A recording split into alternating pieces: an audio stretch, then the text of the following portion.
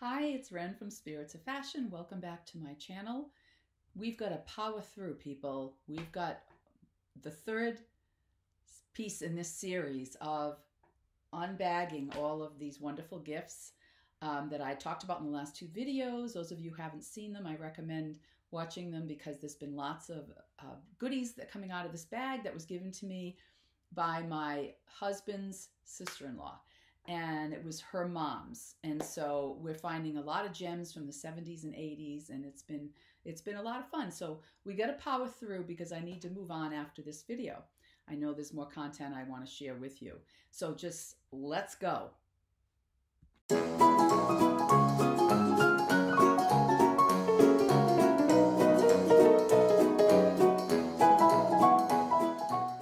I'm going in. Here goes. Okay. We're going to move fast. All right. Oh, my.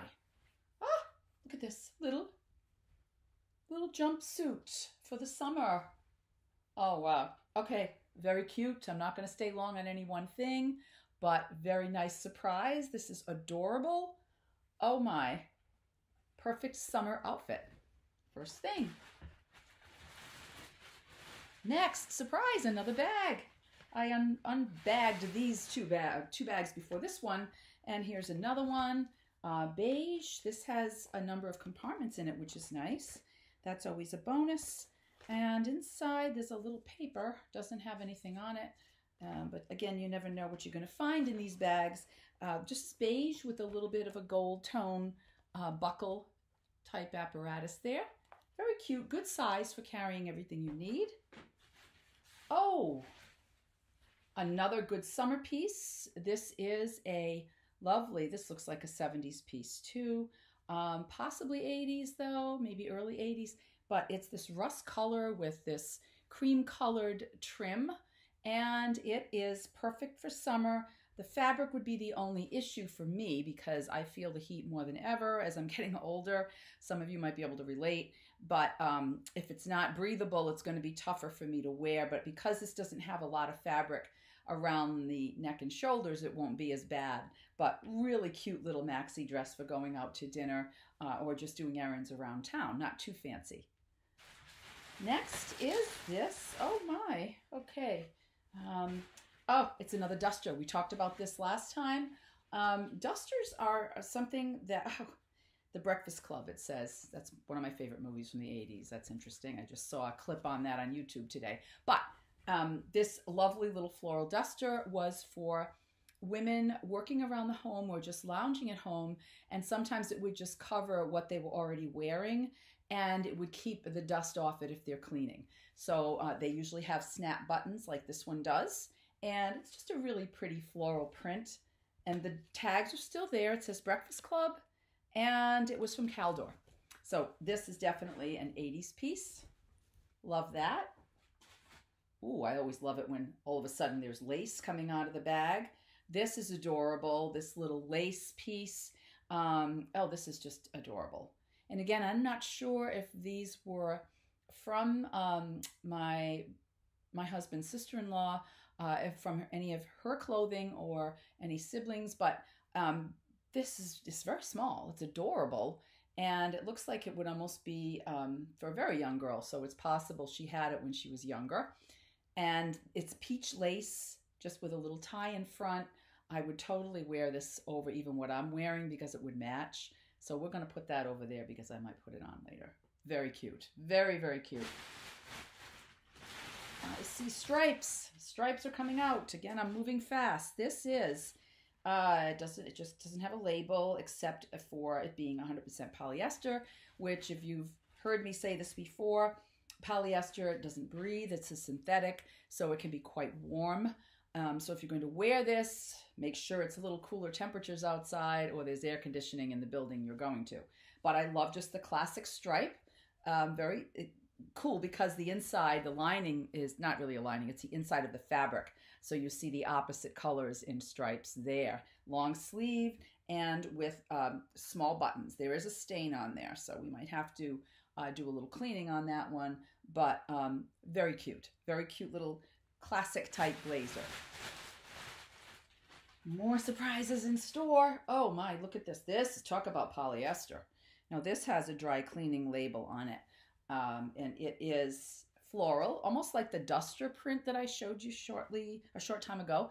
And it has a roundish collar, and it again just has mostly just the care instructions on the label. Doesn't have a brand on there.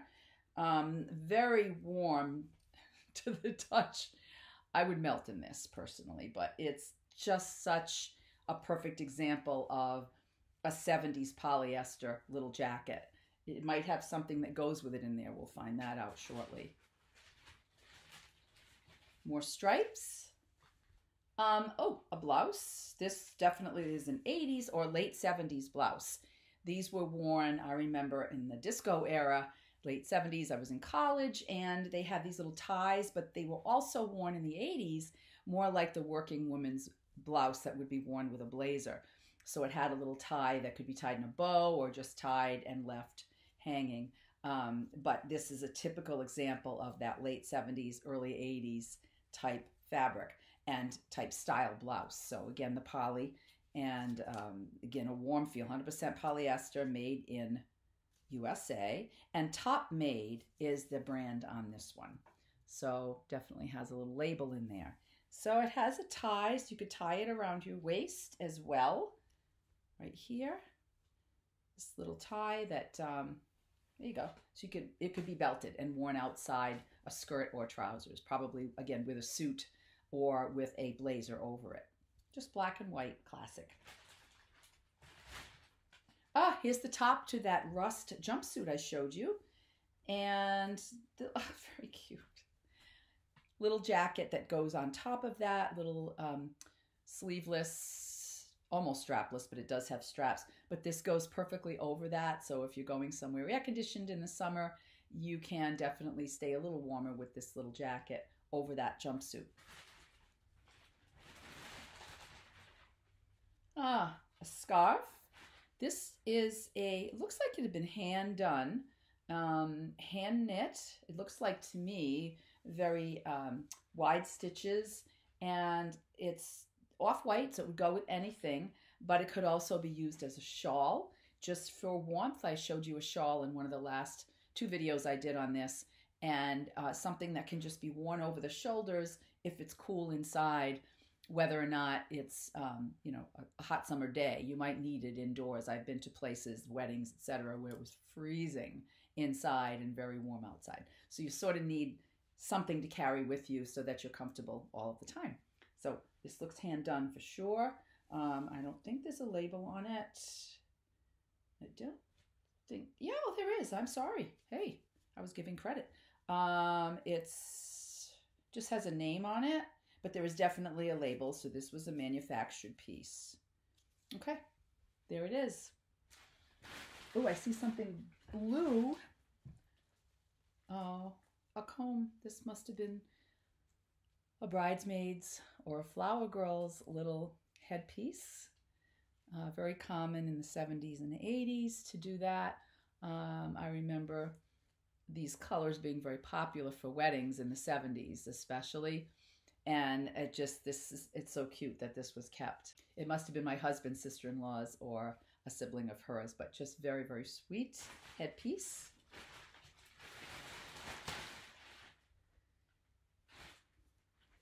Oh boy. Cape Cod Matchmates. I don't know if this went with a top that I showed you earlier. I don't think so, but it could still be in the bag. And talk about your polyester. This is definitely polyester, and just a simple pair of pants, but it's sort of an aqua color, so nice for the summer if you don't mind them being a little on the warm side. It'd be too hot for me. Black satin.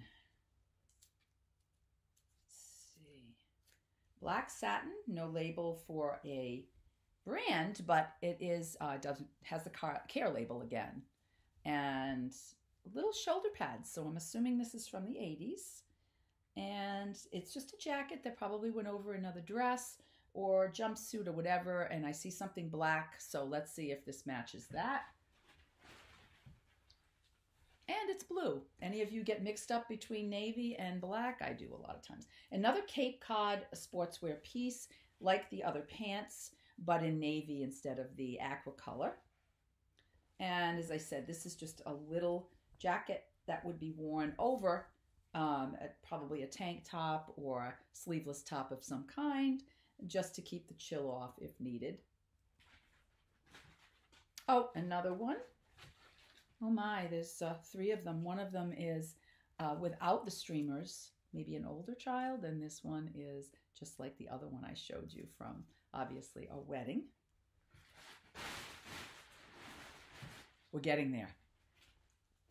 Oh boy, does this scream 80s or what?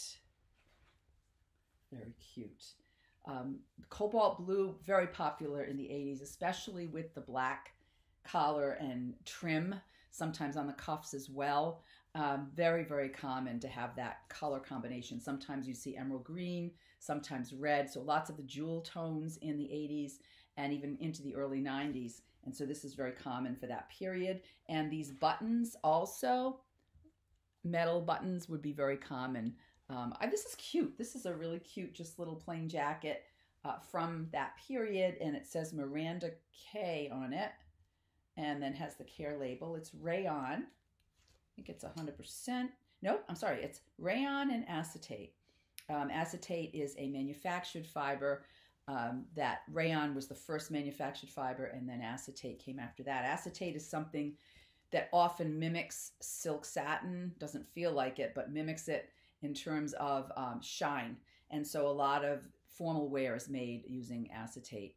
But this has acetate in it as part of the whole package. But I like that typical 80s look, especially the color combo. Pink. Okay. Oh. I can't really call it a caftan, but it's sort of like a caftan, and it's not really a duster either. It looks to me like just a comfortable dress to wear either around the house or to wear out to dinner if you just wanted something simple but with a little bit of flair to it, like the sort of peasant style with the wider sleeves and the elasticized neck. And it does have a button in the back. Very, very cute. It has some flowers at the bottom and on the sleeves as well. Cute little print. Probably 70s or 80s. And no, oh, wrong again. It is a Granada. One size fits all. So again, very caftan-like and comfortable to wear in the summer, in the spring, even early fall. But just a fun piece. Thing that's great about these synthetics is they do wash and wear very well. But you can't get rid of them. They're not biodegradable, which is why we're so concerned with the landfill and with fast fashion being made of these materials. It's very important to keep that in mind. But if this doesn't go to a landfill because I'm carrying on the life of it, then that's a good thing. Then we're saving one more piece from the landfill, and that's how I look at it.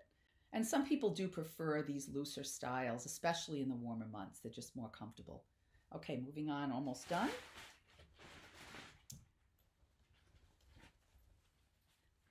The black jacket I showed you, wondering if it went with something, it could have been this dress. Talk about a classic black sleeveless dress. Feels like linen, but I don't think it is. And I'm looking for a label, and there isn't one, not one label. A plain, simple black shift. So classic can be worn pretty much anywhere, and you can change what you put over it, like that little black jacket. You could even put that cobalt blue jacket with the black collar on, would be really sharp with this. Maybe that's how this was originally worn. I don't know. But really cool to think of different combinations that could be worn with some of these vintage fashions. Oh boy, this is a surprise too. Oh.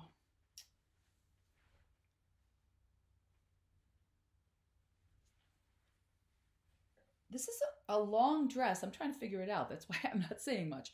It has a lining, and the inside lining also has that floral print, but then it has this big belt wrapped around it. So it's something I'm going to have to figure out. but it is a long dress and it has this kind of drapey look to it. It's hard to tell, I know, on camera sometimes. So I think I'm going to have to put this on my dress form for you, and I will put a picture of it up for you to see what it looks like on a person or a dress form, because it's very difficult to tell, but it looks like a really cool piece. So I'll get back to you on that one. You'll see a picture of it. Down to the bottom, almost done. This is a Maggie McNaughton skirt, velvet feel. It is velvet or velveteen, obviously not silk velvet. They just don't do that much anymore, too expensive. But it's just a simple black skirt. It is lined, and I like it because it's classic, just like that black dress. So someone who would want to wear this could certainly wear this with almost anything. You could dress it up or dress it down, and it's a lot of fun. I just recently thrifted a beaded piece, which is typical 80s shoulder pads, fully beaded front and back, and it would be really pretty with this simple black skirt. So someone that wants to look a little fancier could use one of those beaded pieces. You can still find them in thrift stores, and you can usually tell because they're very heavy and they have the big shoulder pads, and that is very typical 80s bling. So it could be worn with this and look really cool. Okay, let's see. Two more pieces and their accessories. There's a bag right here, black bag, with a little flap in front. Again, lots of compartments. The bags are very classic, so that's cool because they're really not trendy enough to go out of style, so they could be used for a long time, reused season to season, and not worry about being out of fashion at all. They're pretty classic looking. This is made in China, so this isn't that old of a piece. Probably 90s or early 2000s. Classic. And the last piece is a wallet. So let's grab that. And this is the kind that I like. This is the choices I usually make when I'm buying. It's funny, it says classic on it. But when I'm buying a wallet, I got tired of the huge wallets. If you're like me and you put everything in your purse, it just took up so much space and was heavier. So I just downsized to this size, and I don't like a zipper compartment for the change. I can never get the coins out. I need this. Yes, it's easier. It opens up and you can grab the change. I know nobody uses cash anymore, but once in a while I'm still doing that. And to have the coins in something, I can easily get them out. This looks like it was never used. And it does have plenty of space for credit cards and pictures of whatever you'd like to put in there, your license, and for the paper money too, the bills. So I like it. It's like an orangey red color. It's really beautiful. I think I'm going to have to hold on to this because I would use this wallet. It's really, really nice. So that is it. I needed to get through that. It was fun for me. I hope it was fun for you. And I hope that you will look forward to some of my newer videos coming out. I'm going to be doing more fashion history, more on designers, and some thrifting and hauls as we go along because I just can't resist. So I hope you all have a wonderful day. Thank you so much for watching. If you like this video, please give it a thumbs up and subscribe to my channel. I do try to post videos every week. And I do have a website, spiritsoffashion.net, that you can find a free ebook on there I've talked about in my past videos. You can subscribe to my monthly newsletter where I list all of the places where I'll be doing fashion era presentations. So that list will always be on those newsletters. So please stay safe, and remember folks, style never dies. Bye.